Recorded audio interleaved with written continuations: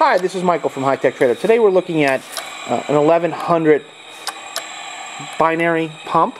This is a G1312A.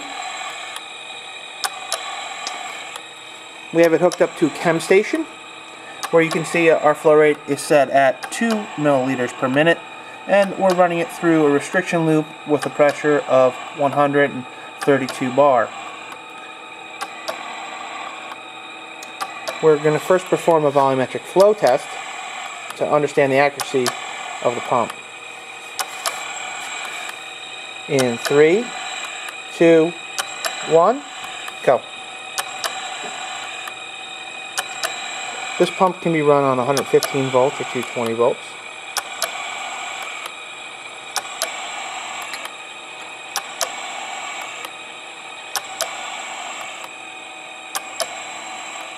We also have it hooked up to the Game Boy. The Game Boy and the fittings and the lines are not included.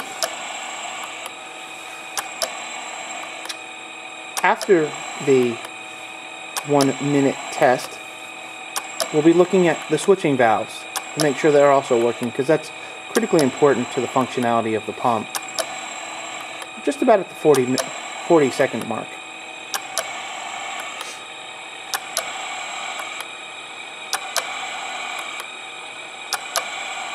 10, 9, 8, 7, 6, 5, 4, 3, 2, 1, stop.